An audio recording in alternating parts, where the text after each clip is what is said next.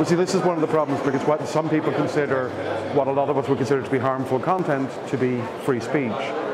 So until you get people to realize that certain types of speech really shouldn't have that freedom of speech thing hanging on to them, I don't think we're ever going to agree. Because, I mean, ultimately, you know, there's a line between freedom of expression and just being a dick, essentially. I mean, a lot of the kind of stuff you see out there, they're attacking people left, right and centre, harassing people online, and yet you'll have some free speech advocates saying, oh no, they should be free to do that. But that's not the reality. I mean, if you were walking down the street and you were being harassed constantly, you'd have the right to be protected. I mean, if you have people banging on the front door of your house or apartment every single day, all day, you'd have the right to be protected. So why is it different online?